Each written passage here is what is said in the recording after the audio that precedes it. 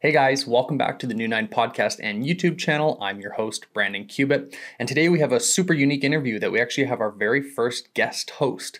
So our guest host today is someone that I'm good buddies with that I met on the golf course, and he is arguably, he's in the conversation for the GOAT, the greatest of all time as far as CFL quarterbacks go, Bo-Levi Mitchell. So Bo-Levi obviously plays for the Stampeders, Hall of Fame career, and he's a huge golf head. So he's someone that I golf with all the time in the summer. And the guest that we're bringing on is one of the highest demand putter makers there are, Tyson Lamb. So Tyson Lamb is someone that sent me my own putter about 2 years ago, and his products are in just such high demand. So in playing golf with Bo, he obviously saw my putter. He's from Texas, Tyson's from Texas, and he wants this putter so bad. So I thought, hey, let's bring both of these guys on the podcast. We can talk some golf, talk some putters, and obviously them being from Texas, they have that connection as well. Okay, before we throw it over to the interview, I need all of you watching to do me a huge favor and just hit that subscribe button. Without that subscribe button, YouTube doesn't realize that we're pumping out really good content, and you guys watching have such a big impact. Please hit the subscribe button. So now let's throw it over to our interview with our co-host, Bo-Levi Mitchell and Tyson Lamb.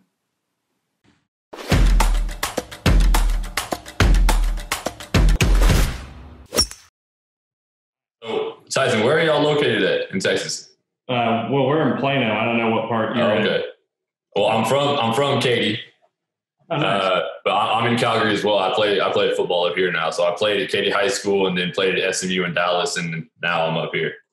Yeah, we I actually went to Allen, so we played Katy. Oh, okay. Yeah. Oh, yeah. I know Alan well. So you guys, I know, are so busy with building this new shop. Tell me a little bit about that process. Where are you guys at? What's going on with the new shop?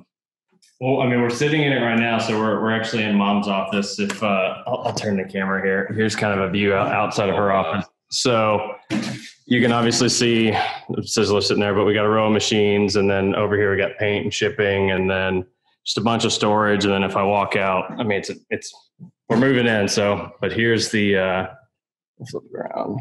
This is kind of the storefront right here where it's all open. So we'll have a simulator here and a big retail area over here to the left. We're technically still under construction, but we've got a lot of stuff in. So there'll be a bar and a hangout area here. And then this will be a glass door, so everything overlooks the shop. So basically we can kind of have the retail and the hangout portion separate.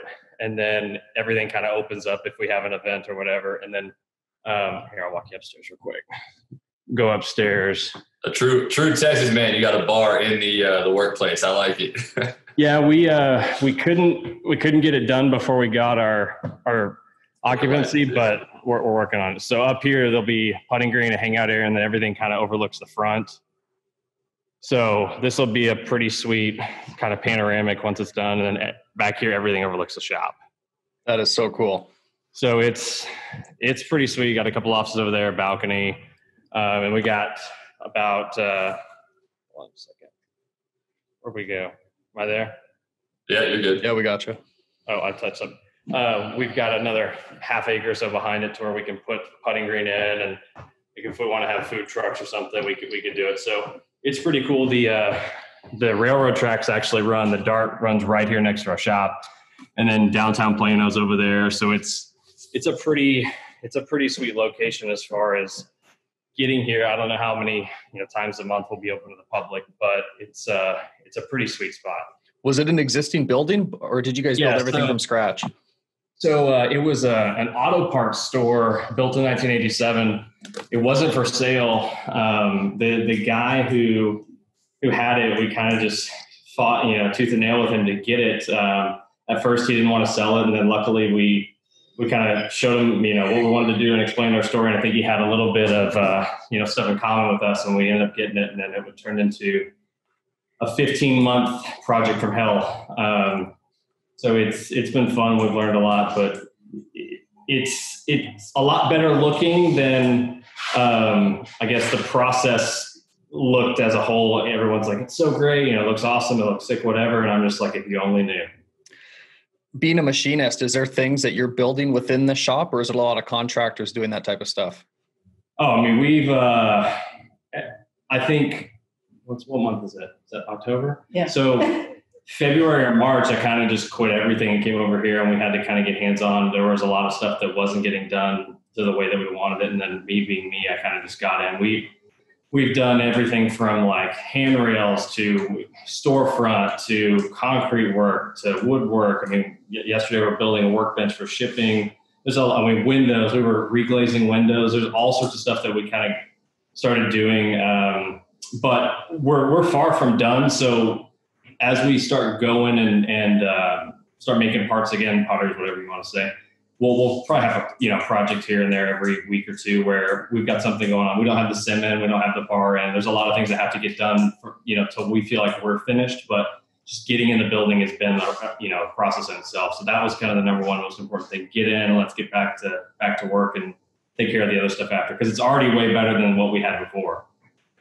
Do you guys have a tentative open date?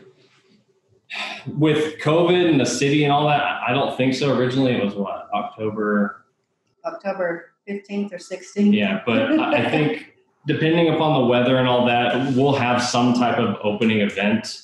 We're kind of just at the mercy of, one, the weather, two, what the city allows, and then three, just kind of where we are in production wise and all that. It'd be kind of stupid, I think, to do something around Christmas just because that's usually our busiest time.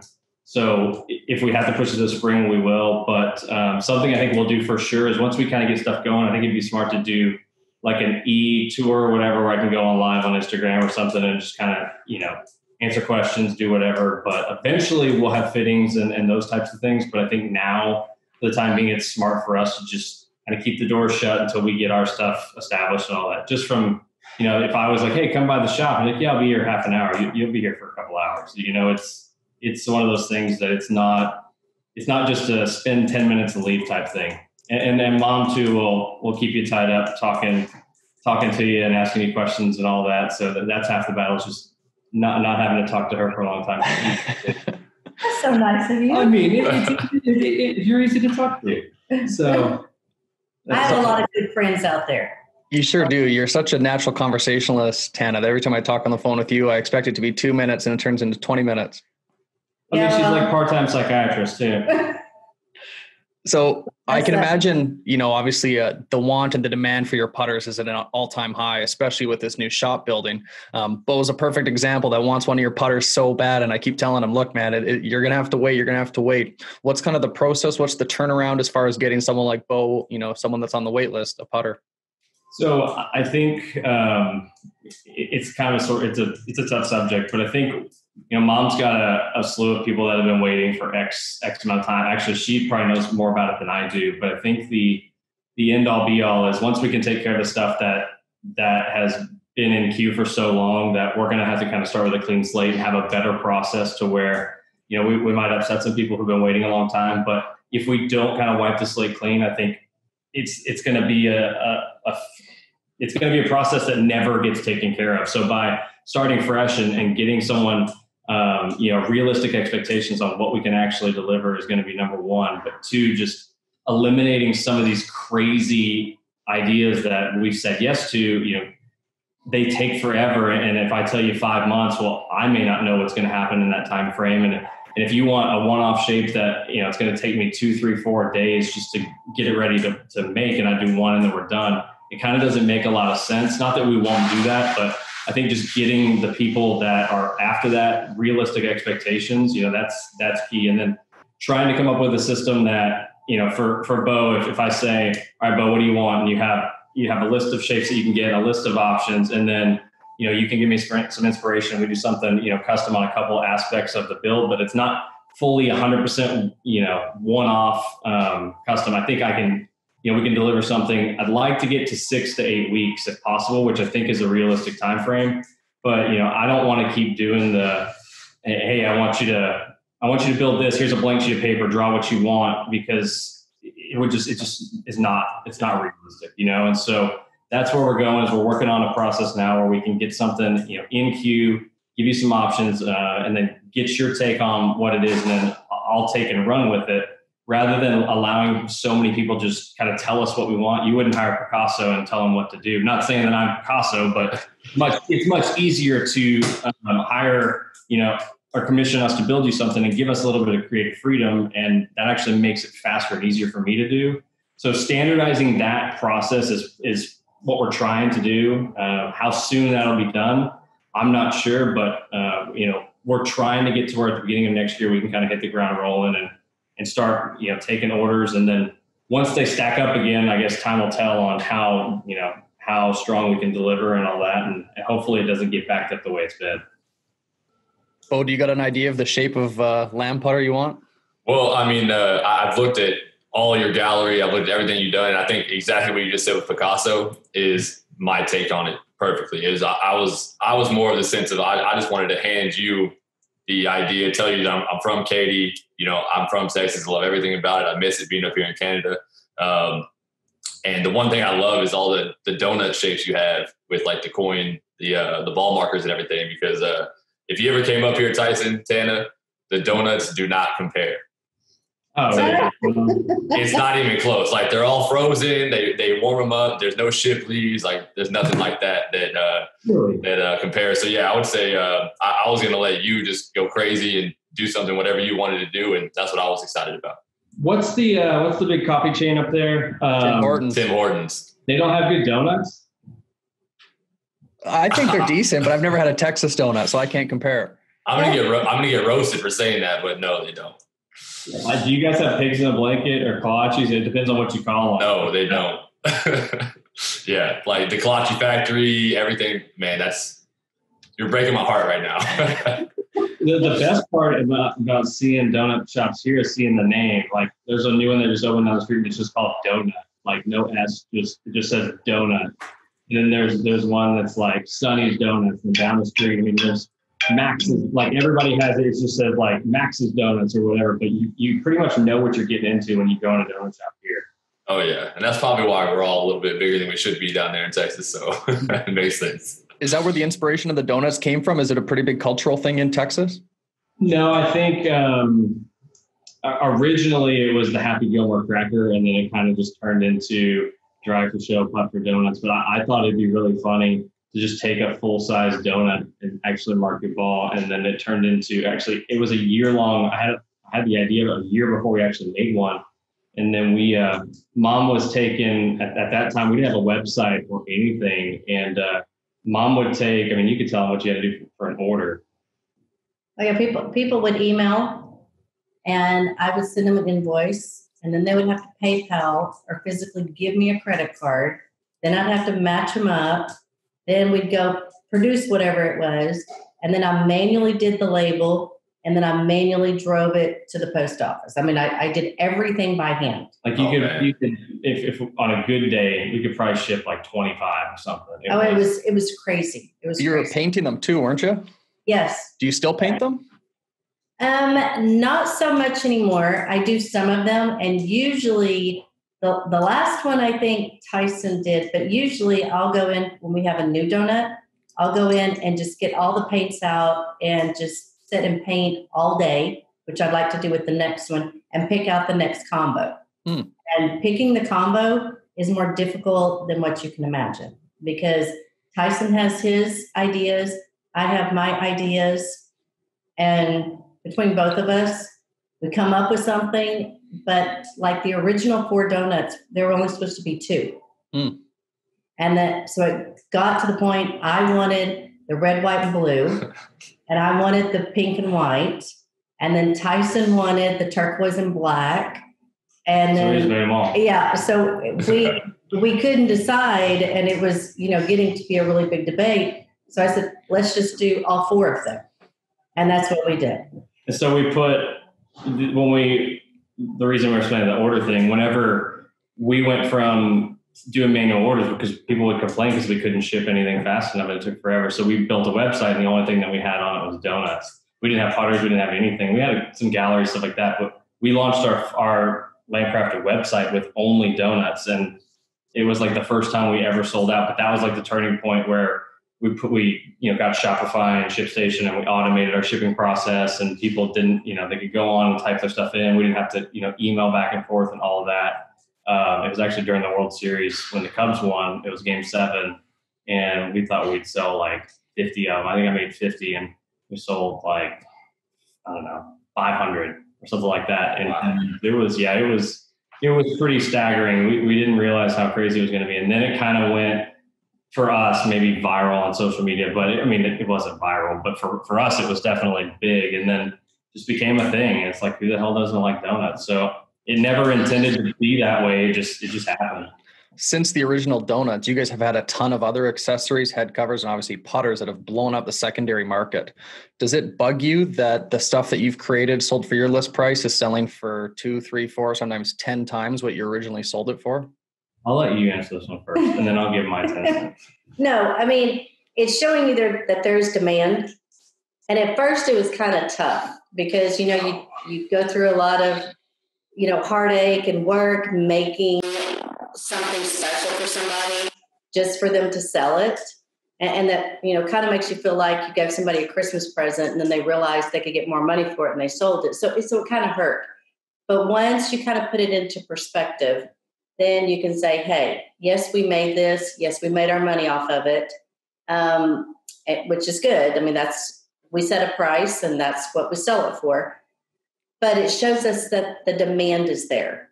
And one thing that eBay has done, even though it's helped people to make money, I mean, we do help some people make their mortgage payment, things like that, and they've told us that.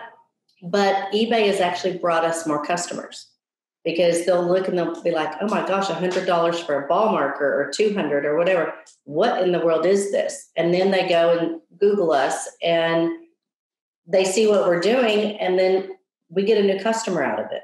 So it's, there's pros and cons to the secondary market, but I would say for the most part, as long as 80% of our sales go to people that really want them, then the 20% actually help us as well that sell their products.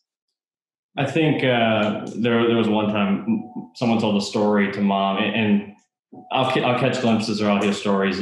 There's all sorts of stop stories, all sorts of excuses, especially if you get caught putting something up for sale before we even ship it. She will literally figure it out. She'll call you, make you feel like an idiot, and it's entertaining to hear what the other person has to say. But there was one time that we stamped something. It was Survivor, and the guy's story was like, my daughter survived cancer. Can you stamp this on this or whatever? And we're like, of course, like anything that we could do like that, we always try to do. And then, within a day of getting it, it was on eBay for like $1,000.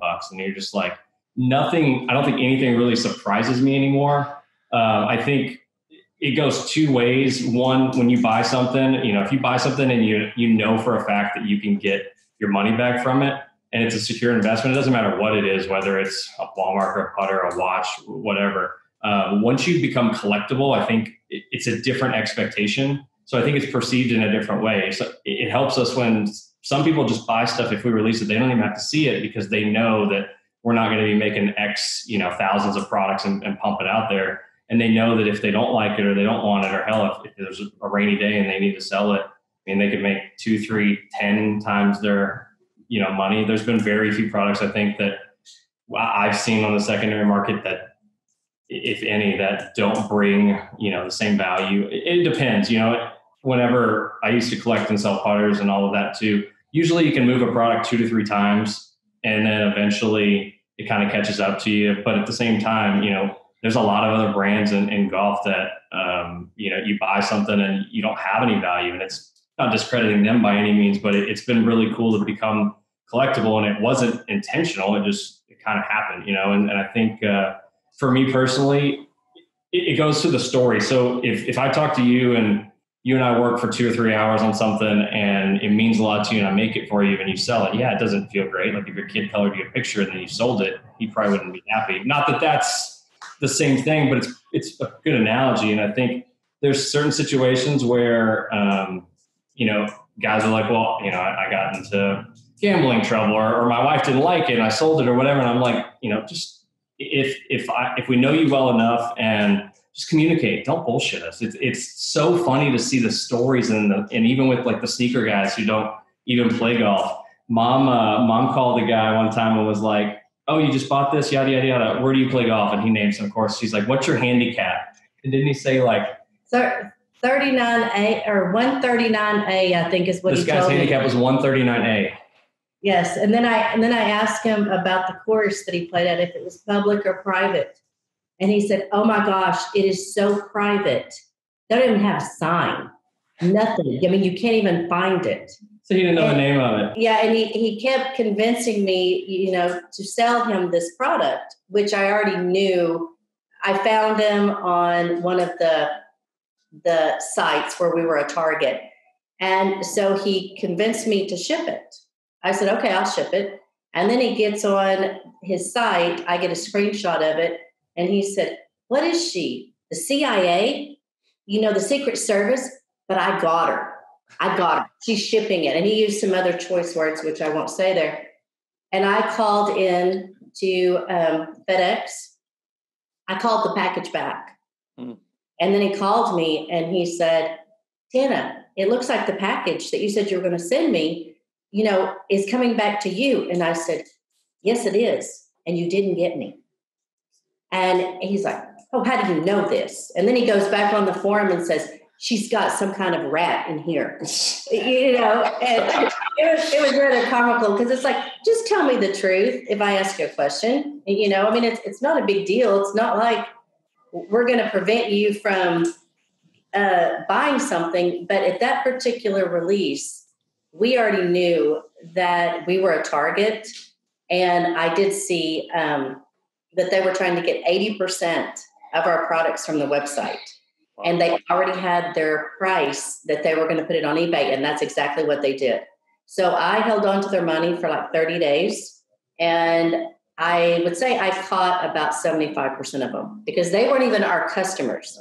They were kids that were in college or in high school that were doing it. Yeah, I think to summarize your question, if we talk to, I would say 65 to 70% of our customers, we talk to 95% of our repeat customers. I think all the time. There's not many things that go unnoticed as far as, if you have something from me and you send us a picture, I can tell if I did it. I can probably tell you when I did it. I probably got a picture on my phone. We do our due diligence on making sure that people, are buying and reselling and, taking care of their investment. And that's huge. But it does hurt, I think, when you spend a lot of time or you spend a lot of energy and you have a good relationship and either that relationship ends or they have other stuff going on in their life.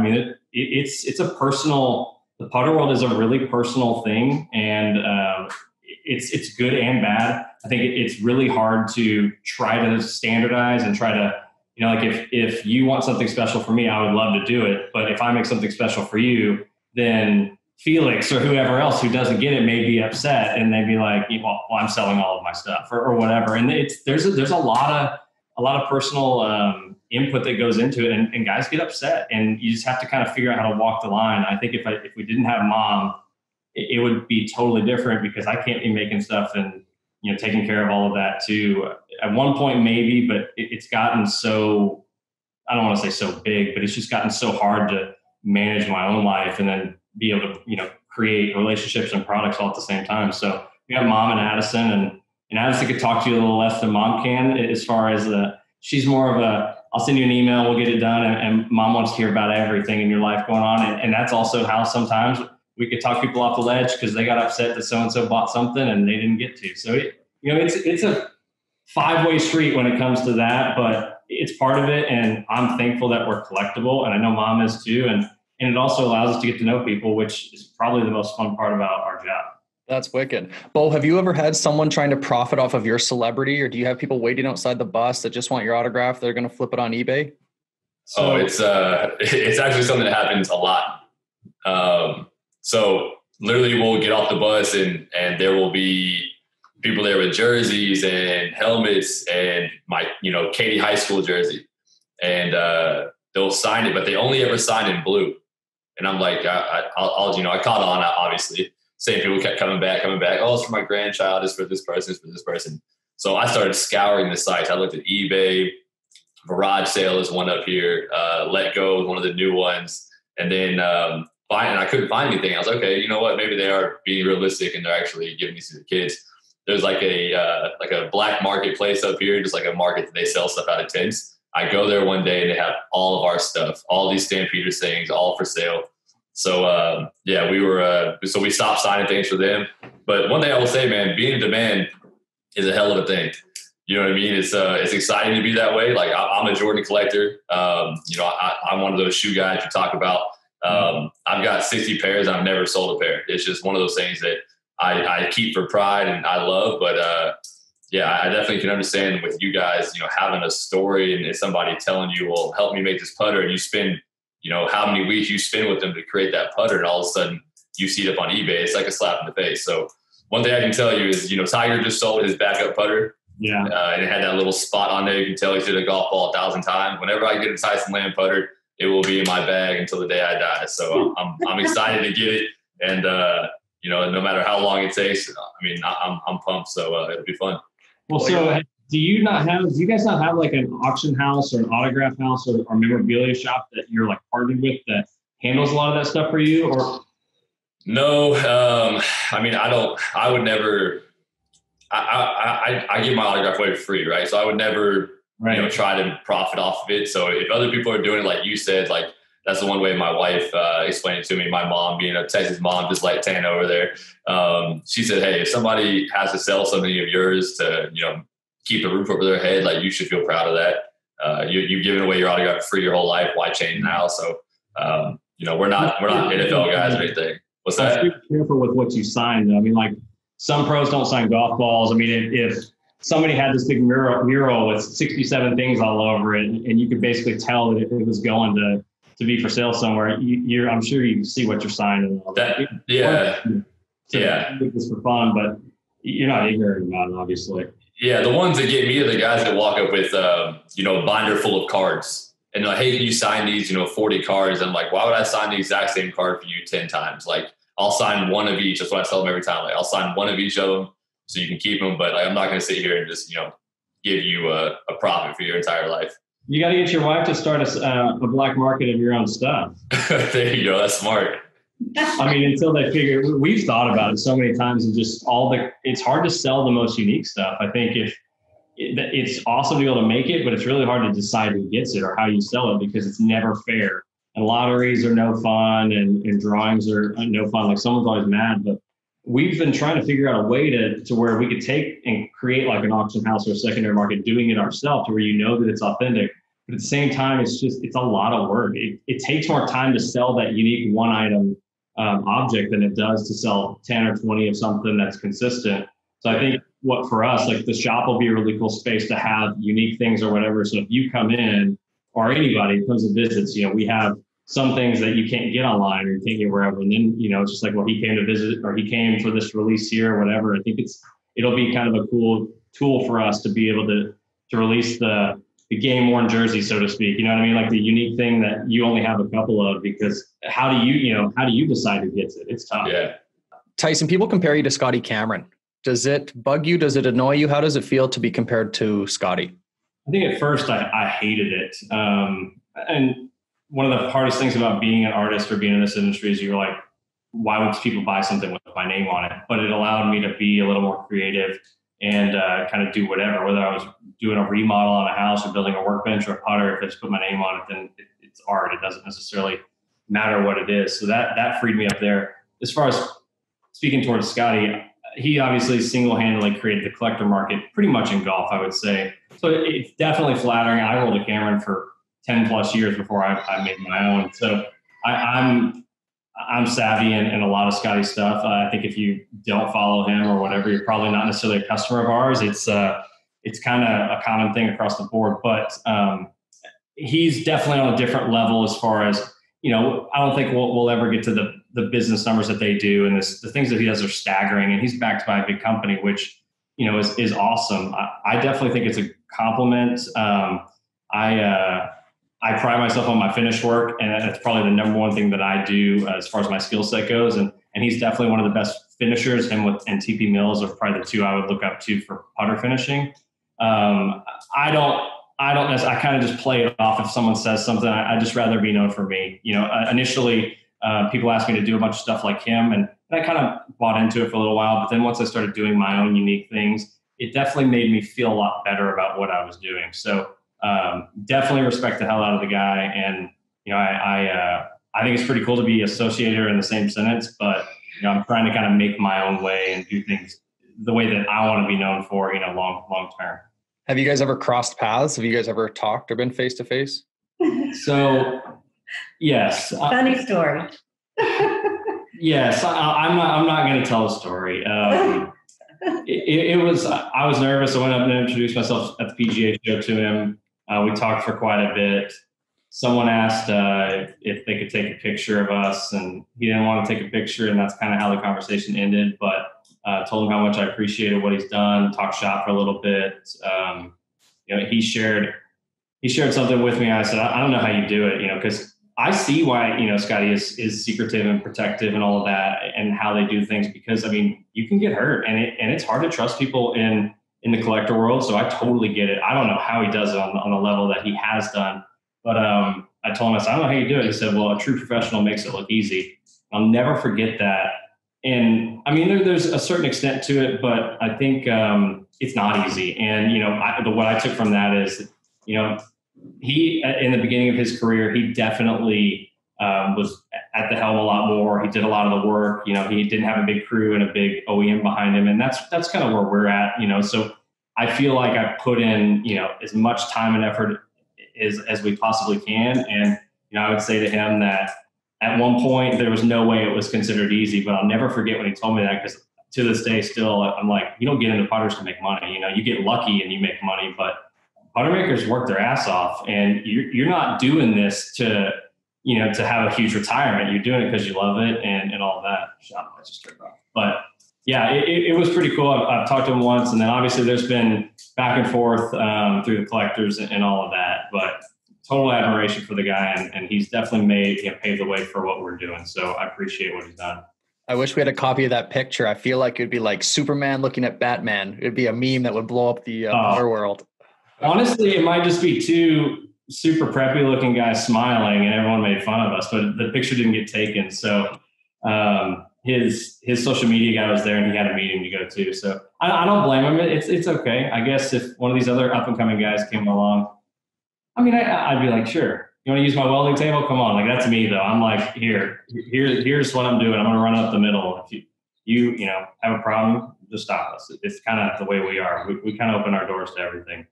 The last question that I have for you guys is, I was telling you the New Nine brand, the New Nine podcast is about learning from mistakes. That it's come from shooting 50 on the front, 36 on the back. You find the sand, you find the water, you learn from those mistakes. New Nine is that motivation to have a good back nine. It also, golf's such a reflection on life, that there's so many ups and downs, good breaks, bad breaks, and we're just a combination of all the bad stuff that's happened to us, really. Can you think of a New Nine experience that you've had in life or in business that, you've been beaten up, kicked down, but you prevailed and obviously found some positives? We, it's been 2015, I think. We took on a project, and it was to make motorcycle parts, and it was a super big PO, and it turned into be a big R&D project. It was like a 4-month deal, and we didn't have any money, and we were in their garage at the time, and so I thought it was supposed to be like a $75,000 deal, and we were going to make running boards and all sorts of parts for Harleys, and they were for a local motorcycle shop. Spent all this time and money and energy prototyping everything, and then basically they took it to another shop to get it done. So we went 4 months, and we didn't charge them hardly anything up front, virtually nothing, and we never got paid for it. And I think I remember there was a time we were overdrawn, and I had a bunch of bills to pay, and I didn't have the money. And our current business partner at the time, who's helped us, do a lot of stuff, Mom had to get on the phone. She was handling the bills that we had to do, and we had a purchase order for a golf tournament that we couldn't buy the material for. Basically, she had to just ask him for some money, and we got through it, obviously. But after that, we weren't making parts for anybody else anymore. Like, we were done. Like, that was like the learning point. We wanted people to respect what we did, and we could get paid for something that we love to do, and people appreciated the work. It wasn't a, the FU mentality, because they just ran over us, and we learned, So I think that, and I think figuring out who actually genuinely cares about you versus, if you quit whatever it is that you're doing, who's going to still be calling, who's going to be around. I think learning that is key in anything that you do, but it's also part of starting a small business. And if you have an idea or something that you want to do, I think we can attest to it, figure out how to do it and go try to do it. And you can always go work for someone else, you know? So that's been kind of our mentality. Jump and find your wings on the way down.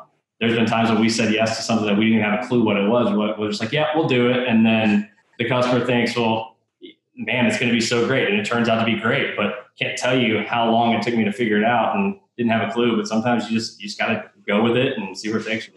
That's awesome. Well, thanks for sharing that with us. Bo, do you got any last questions for Tyson and Tana? I just have a little bit too. I had a donut question for you, but so I thought you guys were actually based out of Austin originally. So I was going to ask you a question of Voodoo Donuts or Gordo's Donuts, but you guys probably don't know who those are. But I will ask you one. Are you a baseball or football guy growing up? Both. Yeah. Okay. So then my one question, I'm going to completely judge you off this. UT or A&M? I'm an Oklahoma fan. Oh, no. Curveball at you. Broke my heart. Yeah, all my family's from up there. And so growing up, I was kind of just stuck into it. No worries. That's it. I mean, I don't know how you could like A&M, but I'd pick UT. No. UT. Major Applewhite was my quarterback growing up. But, man, Tyson, appreciate you, Tana. Thank you guys so much. Thanks for being on it. Anytime you want to do it again, I'll be more than happy to. And then let me know how we can share it and what we need to do on our end, and we can post it up.